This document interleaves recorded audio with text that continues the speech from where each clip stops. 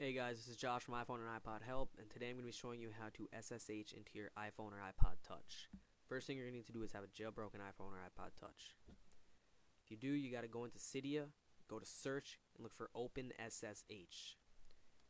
Once you're done that, you're going to want to open up your internet browser. You're going to want to type in WinSCP.com. I'll have the link in the description. And you're going to want to download the 4.1.8 release from the WinSCP. Go to installation package, click save file. I'm not going to do that, I already have it downloaded, and you're all set. Let it download, install, and everything. Then what you're going to do, you're going to click on WinSCP. For the host name, what you're going to need to do is you're going to type in the IP address. If you need to find that, go into settings, Wi-Fi, and click the little arrow, and you can see the IP address. You're going to type that in.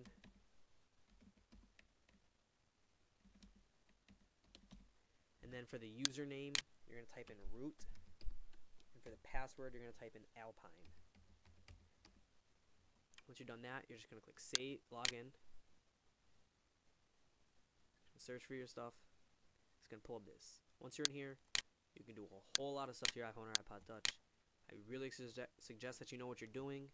You can really mess up your phone, but if you know what you're doing, look on YouTube, find other videos, go on other websites, look at other videos. You can really do some cool stuff. You can get ringtones for your text messages, change everything on your phone. Thanks. Hope you guys liked. Have a good day.